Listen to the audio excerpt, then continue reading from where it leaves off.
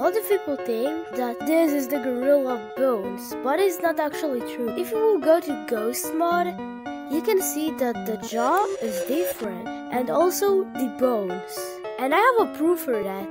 If you're going in Blender, I have the Lucy rig and the skeleton rig, and it looks exactly the same as that. I checked in Blender, and you can see if you move the jaw, you see the skull is the same, but here the body parts here is not the same. Also the hands is thicker, and the eyes and the skull itself, and even the fingers. So this is a proof this is the real gorilla tank bones.